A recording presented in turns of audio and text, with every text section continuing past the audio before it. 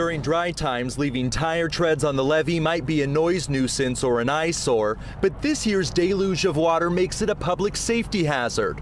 West Sacramento issuing a warning it could even cause the levee to fail. It's inconsiderate. It really is, because this is our little neighborhood.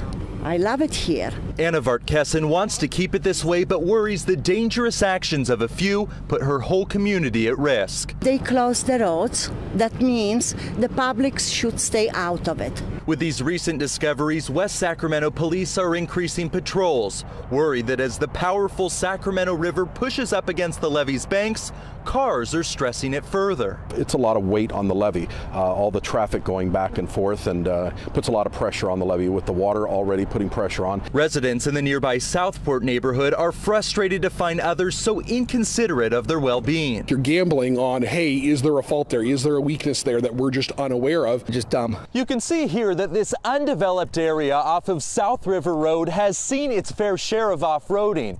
But city officials say that right now is not the time or place. When we see something like this, it's very disheartening. Even more so for those who'll pay the price should anything go wrong. I'm not even half a block away from the levee. I want it safe. I shouldn't be concerned about it.